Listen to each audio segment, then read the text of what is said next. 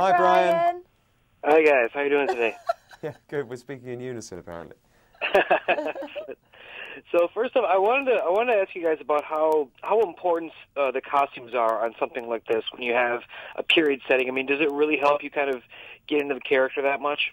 Oh yeah, they really help. It's completely vital, isn't it? Actually, to help you get into character. And we've kind of taken a few liberties. We've smash cut the 15th century Renaissance style with kind of modern Vivienne Westwood cuts, and a lot of the dresses are cut on the bias. So it has a very contemporary feel. And what? They're cut on the bias? Cut on the bias. What does that mean? It's a way of cutting a dress. I had no idea. Well, next time you wear a dress, we'll have it cut on the bias for you. Cool.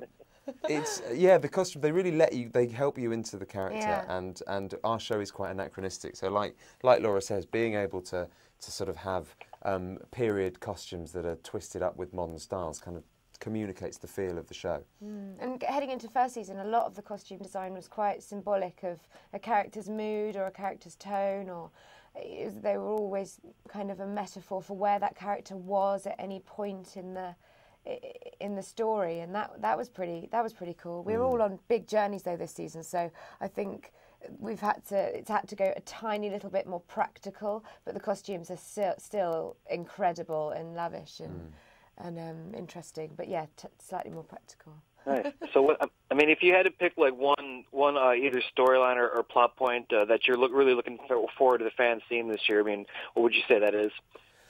Well, I mean, I know what you're going to say. On a personal note, but I'm looking forward to seeing probably Peru. Yeah, we go to the New World this season. There was a period of 5 years in Leonardo da Vinci's life, 27 to 32. No one has any idea where he was, where he went. He vanished. There's lots of speculation, but no proof. And since the beginning of the first season, we've been teasing South America as the potential location of the Book of Leaves, which is the thing Leonardo is chasing. So this season, we actually get to go to the New World and meet a whole new bunch of characters, explore Machu Picchu, the Incan Empire, and that really throws the show out of its comfort zone. It's really interesting too, because you're also taking kind of things that have been addressed in history and kind of putting your own spin on them. So it must be a lot of fun to do. Oh yeah, it's great. There's doesn't feel all the facts. claustrophobic, does it? No, you feel free. Yeah, you feel free in a world that is, a lot of it is historically accurate, and you do naturally feel the pressure of telling the truth and telling a story that existed and people went through and experienced and existed in time. But what's great about our show is that we've taken the roof off of it and we can breathe and we can play around with history and historical fantasy is what we're calling the show. You've got a lovely mixture of truth and fiction. Truth and outright lies. So, are there any like favorite guest stars you have this season that come aboard that you can talk about? Ooh. Yeah, we've got some great new characters this season. Lee Boardman, who's a fantastic British character actor, very, very funny, plays Amerigo Vespucci, who was the man known for discovering America. And more girls this year. That was really exciting to get a load of girls in. Makeup truck was female heavy this year. Carolina Guerra, who is a Colombian actress, fantastic, plays Ima Kama, who is the high priestess of the Incan Empire. And the most incredible skin you've ever seen in your life. Really lovely skin.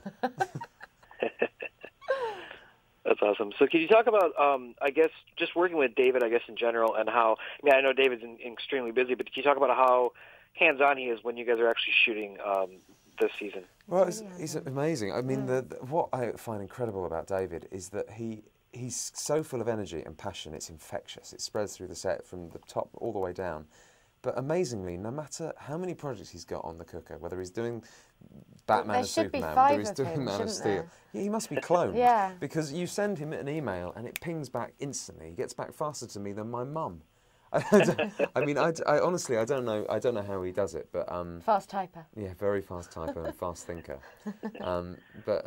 So he's the driving force behind the show. And he came over and directed bits of season 2, didn't he? Which was really nice to have him in the director's chair. Yeah, the crew love him. Yeah, they do.